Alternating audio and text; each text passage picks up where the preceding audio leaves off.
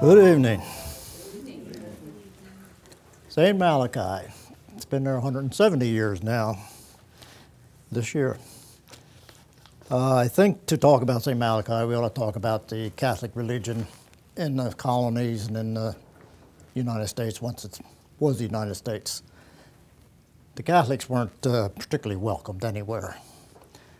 The William Penn's grand experiment with the freedom of religion worked pretty good. Catholics were allowed to have Mass if nobody knew about it. So that wasn't really proper. But in Maryland, Lord Baltimore was given the charter for the colony. In 1634, he started the St. Mary's town, which became the capital of Maryland at the time. This is way down the southern part of Maryland. It was neither Catholic nor Protestant. Most of the investors were Catholic, most of the workers were Protestant. So it didn't denote one over the other, and things worked great for about 50 years. 1689, Lord Baltimore apparently died, and the Catholics were rebelled against by the Protestants. And in 1704, all Catholic schools and churches were closed in Maryland. 1704, they say, but 1704 also at Warwick, they started the St. Francis Xavier Church, which was really a plantation. They had over 1,700 acres there at one time, slaves and the whole 9 yards. But they were allowed to continue, whether it was on the eastern shore and far enough from Annapolis and Baltimore that it didn't matter or what, I don't know. But in 1745, they started an academy there. And Charles Calvert, who became the first bishop in the United States, and his cousin John Calvert were both students there. John was a signer of the Declaration of Independence. From there, they went onto the road, spread the word, so to speak, traveled as far as Philadelphia. One of their main stops became Ivy Mills, and I think it was by accident one time they stopped there. And they were looking for a priest, and they ended up saying Mass at the Wilcox's home for years and years. I mean, literally years and years. 1720s they started. And apparently, later on, one of the Wilcoxes married a non-Catholic. And she would sort of make a little rattle of the pots and pans when they were having Mass to show her dissatisfaction, but it went on anyway. But from the 1720s, it wasn't until 1856 that they built a church at Ivy Mills, St. Thomas the Apostle. It is still there and is used for special occasions, but they built a new church since to accommodate the increase in the population. From there on into Philadelphia, they started the first church there, built the first church there in 1733, St. Joe's. And at the time, it was the only public meeting place for Catholics in all the colonies. In Maryland, there were a couple of chapels, or several, I don't know how many, but they were all private, and so that was the only public place. There was still dissension in Philadelphia in the middle 1840s. The Know Nothing, it was a political party, I think, sort of got anti-Catholic feeling stirred up again, and they burned churches and homes and so forth. And the cathedral, when it was built, was actually built with the windows pretty high, so as to prevent breakage, at least to a degree. Priests from St. Joe's are known to have come out to Malachi and other areas of Pennsylvania and Jersey and Delaware, of course. The other church that got started in 1772 was Coffee Run down on Route 48 going into Wilmington. It was St. Mary's, started by the priest from Old Bohemia or St. Francis, whichever you want to call it. It became known as the Bohemian Manor or just plain Old Bohemia, which incidentally is still there, and in summertime they do have Masses there occasionally. But Coffee Run became the chief one for Delaware, and Delaware apparently never had any religious problems. The Swedes who started it were very open about it, and everybody seemed to get along. But it was the ones from Coffee Run who came to Malachi mainly. But this was in 1772 when it was started, so there was a time there long before that if there were a priest, they must have come from Bohemia, which is probably, or very likely. The first real date we have for Malachi is 1771, August. A picture of a tombstone here, Thomas McGuire, 15 years old, apparently died of tuberculosis from what we know. And he was buried on a knoll on his father's farm. And this knoll became the spot for the church and the cemetery eventually. But he is the only one that precedes 1800 in the graveyard. In 1794, they made an effort to build a church, gathered up logs and stones with the intention of being built, but whether the lack of fervor or the unsettled times or the lack of priests, which is very possible, they just got nothing done. In 1757, there were only 117 Catholics in all Chester County, and whether Chester County was ours, we know Chester County or bigger, I don't know, but it's still not many people. So it's easy to see why a church didn't get started.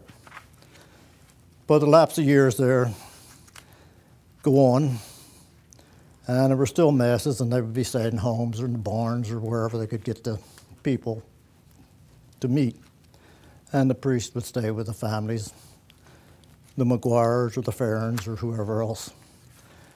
There's one note here that talks about a priest staying with a J. Durrett in Londonderry Township between 1810 and 1818.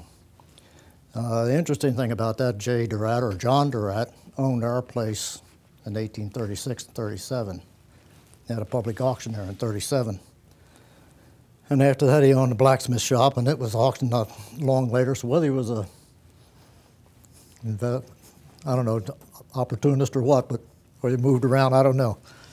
But the names were interesting. Masses were certainly said between 1794 and 1838 when they did get around to building the church. How many, how regular, it's interesting. No one seems to know. But in 1838, they got together and did build it. John Farren was the carpenter in charge. And the Farrens, of course, have been around forever. And you say you're related? Mm-hmm. So they're still here.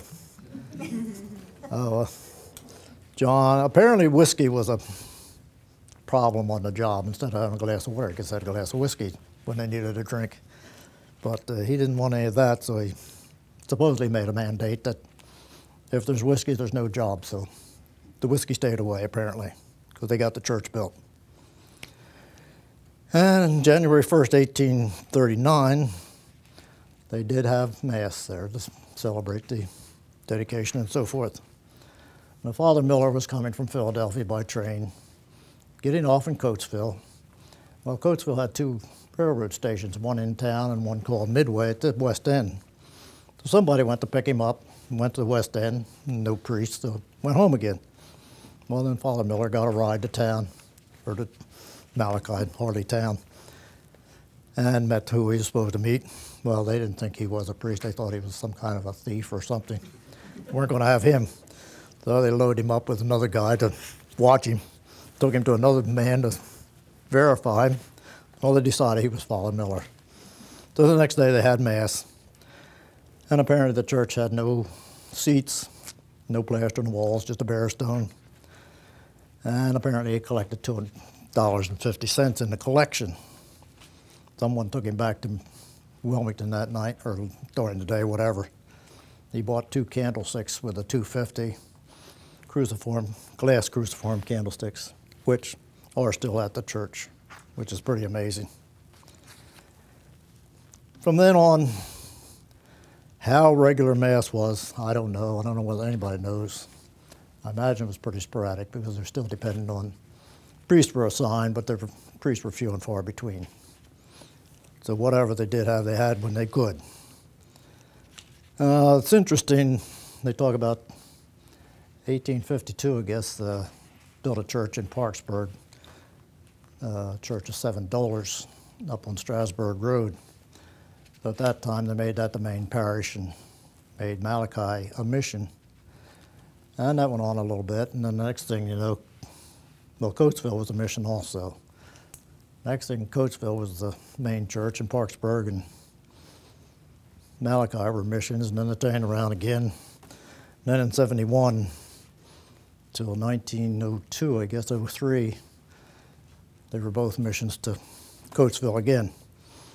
Population apparently was very small.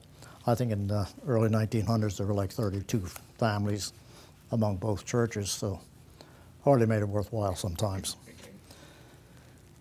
In 1860, they enlarged the church, which is interesting. If they had such small attendance, why did they need to enlarge it? And there's no record that I have seen that how big the church was to begin with or anything else. So we don't know what they enlarged it from, how much is enlargement and so forth. There's no evidence in the walls or anything where anything was changed. Apparently it's pretty much the same now as it was at that time once it was redone. And during those years, the bishop would come from Philadelphia to give the confirmation sacrament. There were a number of bishops over the years, but one was John Neumann. He's actually from Czechoslovakia, came to Bohemia, and from there to Philadelphia. I think he was the fourth bishop of the city. And he did attend the Mass and performed the sacrament there at Malachi in 1852. And he was sort of a favorite of Father Snyder's. So my mother donated a statue of him, which is in the cemetery. She donated in honor of a memory of her husband and two sons who had died before. In 1864, no.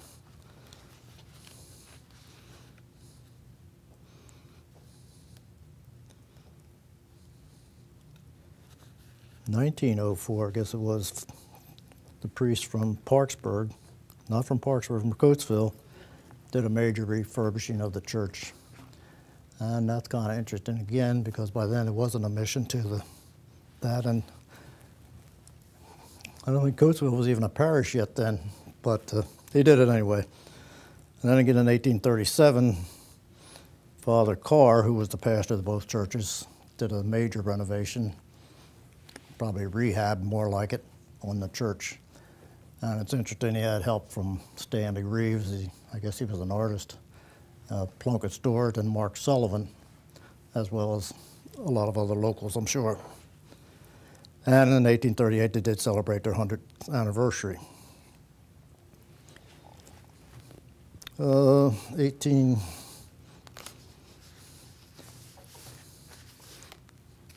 1952, well, between 1937 and 1952, again, Mass was very sporadic. Depending on weather, depending on priest, and depending on everything else, I guess. But in 52, when Father Walsh was there, the diocese made a mandate that Mass would have to be held 3 or 4 times a year or they would close it. So that made a little more regularity. And then Father McGartland came in 64. He instituted the Mass once a month, which was better. In 1974, Father Snyder came. He was in favor of having Mass there all the time, which he started and has continued. Father Snyder also put in central heat and electricity. I was there a time or two in the 50s, and there were a couple pot-belly stoves there at that time.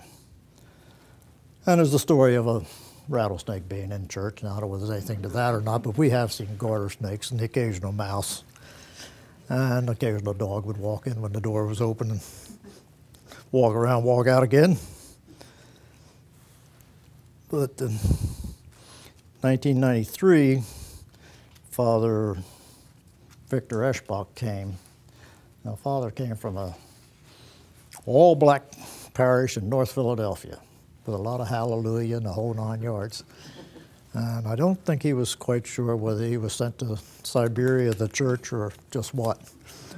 But he was made taken over quite well. And we even got to like him. But he installed plumbing, dug a well. We actually have a restroom now, which is nice. You can always make out without, but it's much nicer with. And then he had the audacity to talk about air conditioning. Well, I said it could be put in a couple of days, but we all shuddered at that to ruin the church, you know. But it was installed, and of course we all love it now in the nice hot humid days. Also in the late 90s, Father John Van de Par retired to Parkesburg. He had a parish in South Philadelphia, been there for like 40 years. He was a mission priest. And it was either that or go to the old folks' home, and he didn't think he was ready for that at 75. So Father Eschbach asked him to come here and help him and so forth. Well, he took on renovating the church himself, and the amount of work that man did is unbelievable. He took windows out and redid them completely. There's indoor shutters, and took them off and redid them completely. Did the pews, did the floor, just on and on. And then we have an old Quaker, Ted Wilson, who brings his wife to church every Sunday, has for years and years, but he's still a Quaker and not about to change, which is fine. But he and Father John worked together, and they built new doors for the church out of solid oak, which Ted had. And of course, to watch those two work was interesting, because Ted thought Father John didn't know anything, Father John didn't think Ted knew anything. And they're about, well, not the same age either. Ted's a little older, but they're up there. But they got along and did the job. There's a few important dates in our family there. Son and daughter-in-law married there in '75, and another grandson and daughter-in-law married in 2004. My mother's funeral mass was from there. She wasn't buried there, but the mass was there. And in 2004, they had Tug McGraw's funeral there. That was quite an affair, and quite private and quite unannounced. How they got that thing pulled off without all the press in the world being there, I don't know, but they did. It was by invitation only, but they put up tents in the whole 9 yards and did the thing. Tug and Father had become friends in Philadelphia when he was there. How and why, I forget now, but he used to talk about going around soliciting money like all pastors do, whether they're Catholic or Protestant or whatever. And he said if you had Tug with him, he never had a problem. So it worked out good. And Tug died of a brain tumor eventually, but when he was sick in the hospital and was down south somewhere, Father went down and was with him a bit. And he came back and did fine for a while, and then it got him, but they'd had the funeral there. We had a 150th anniversary back a while, and then we had 165th, which is an oddball year, but the main church had 150th that year, so we just made a double thing and had 165th out here, which was real nice. The grounds, as far as taking care of them, for 60 years, the Shank family were the caretakers of church and grounds. And they're to be commended because, of course, they live down the road from where she is now. And it's just to be commended for what they did.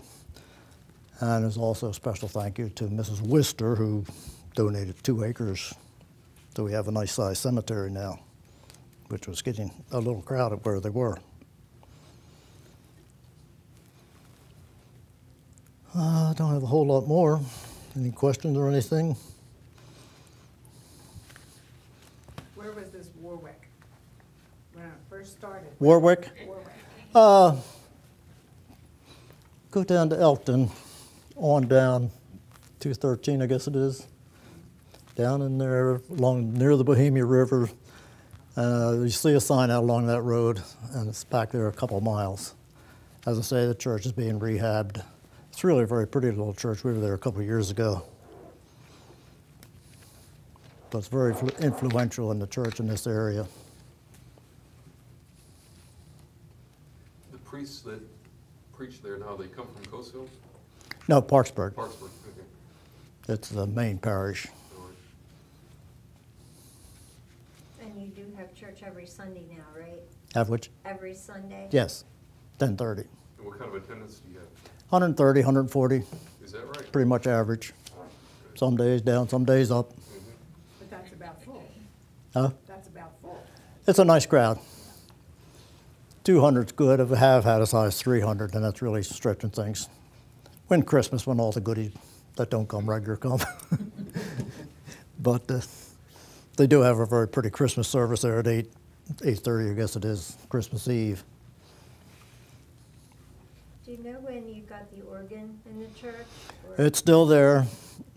Anna played it for years and years. I was telling somebody she even played it when she was getting a little, losing it, and she wasn't quite playing the same thing. Sometimes they were singing, but she was dedicated. And of course, no one can play it now. So they have a keyboard, which works fine, but it's not the same. Elmer, what about the Stations of the Cross, the pictures along there? How old are they? I don't think anybody knows, from what I've seen and heard. And I've always talked about sending them away and getting them rehabbed and such, but it's never been done. I don't know whether it should be or shouldn't be, whether they're too fragile, probably, possibly just as well leave them be.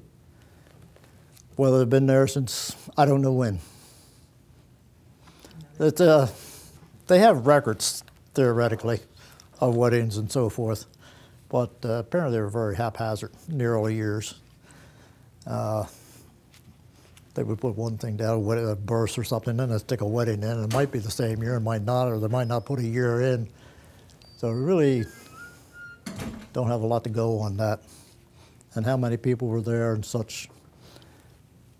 Apparently a lot of baptisms and such were let go to people who were adults because of the lack of priests. And they might come this month, it might come next month, it might not be, it might be several months, it might be years. And if it didn't suit you to be there, then you missed them, then you wait again. There is records of people going to Coffee Run when they need the priest seriously, but that had to be a bit of a hassle from Malachi. And of course the parish at that time, in 1838, when it was made a parish, extended from Westchester and Fraser clear to the Susquehanna River. So nobody was going to cover the whole territory on a regular basis. There was no way. And of course, there's been 20 plus parishes made out of that same area now. What can you tell us about the children's cemetery? The which? Isn't there a children's cemetery there? Yes. I don't know how or why that got started, and I'm still not sure why. It is, yes, 4, 5, 6 maybe now. I don't know. It is there, yes. Is that recent, or how old are the stones? How old are the headstones, or is that something recent? Oh, that's recent, very It is recent, yeah. Well, I say 20, 25 years, maybe. I'm trying to think. One kid's just graduated from high school this year. Her sister, I guess, is one of the first ones. So around 20 years probably, give or take. But Is Father Schneider buried there? no, in Downingtown, Well, he was from there. from Downingtown, yes. Does your church it covers a certain radius, or? It theoretically probably does. But we have people that drive 30 miles there just because they want to go there. And we have ones from Oxford, West Grove, even down to Thornton, down in Delaware County. There's a couple that come out pretty regular. So it's a amalgamation of parishes. It talks here about one of these papers about people walking from West Grove to there way back when. Now that's dedication to me.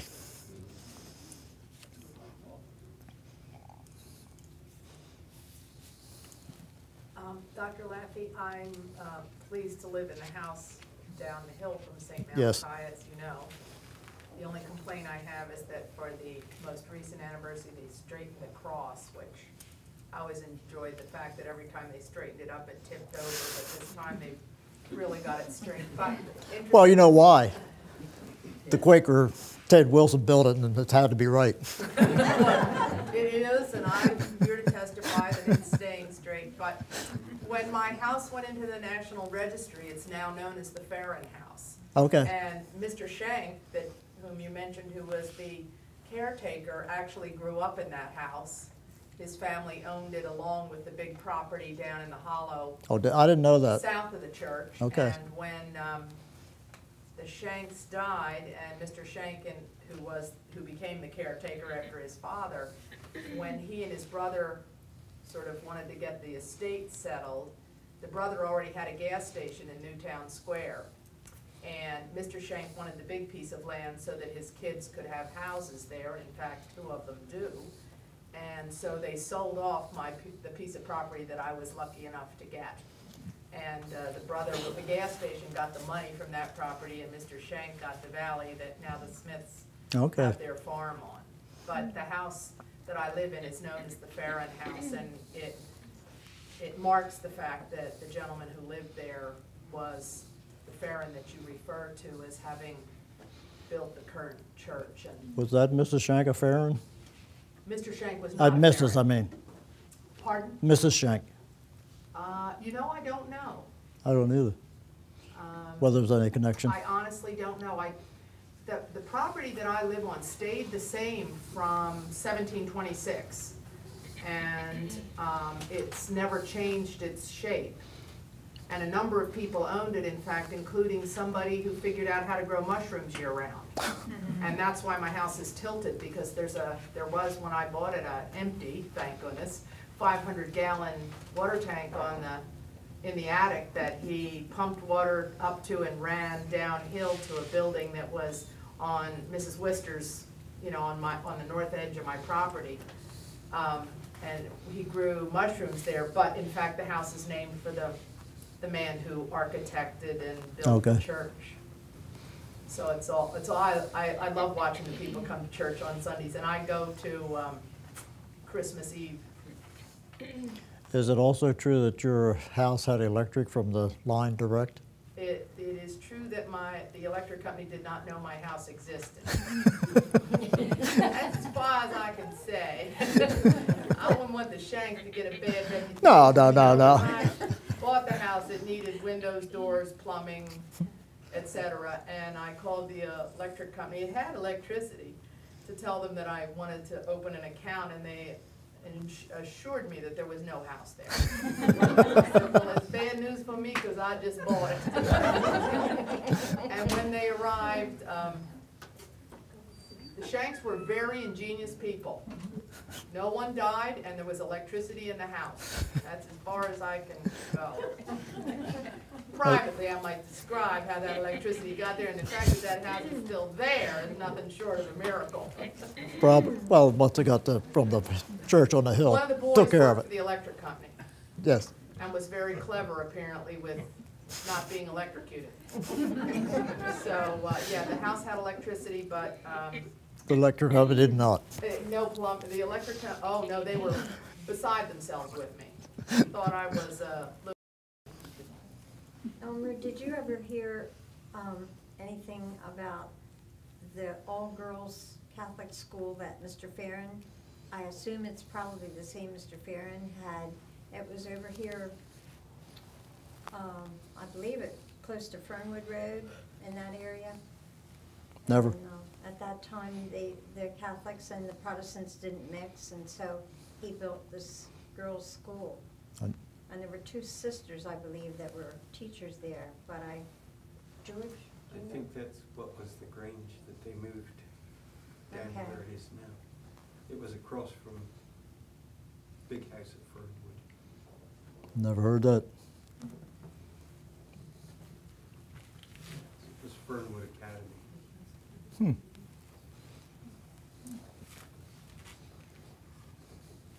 I have some pictures here and some newspaper clippings. There's a poem here if anybody wants to hear it. You up to that? That's supposedly by John Beard, who is called, I won't say who he's called because that's on another piece of paper, so we won't go into that. It's called The Little Church on the Hill, 1965. There's a wandering road through valleys green that leads to a sacred shrine, where all is peaceful and serene neath a tall and stately pine, whose towering branches seem to guard the final resting place of those who labored long and hard, aided only by God's grace to build this humble little church of native stone and wood, where they might enjoy the freedom of a Christian brotherhood. Man with a spirit that never knew the meaning of doubt or fear, who saw a cherished dream come true that we might worship here. Far removed from noise and crowds, this age-old landmark stands, a monument to those who toiled with strong and eager hands, then viewed with pride a task well done with a feeling that all was well, and the firm belief that God the Son within these walls would dwell. Yes, in every graceful line one sees that pioneer spirit showing, where the flaming torch of liberty shall forever keep on glowing. No stained glass windows will you find to adorn this holy shrine. No shades of red and blue and gold reflect the bright sunshine. The walls, a delicate shade of green, bear the time-worn floor, where echoes still the measured tread of those who have gone before.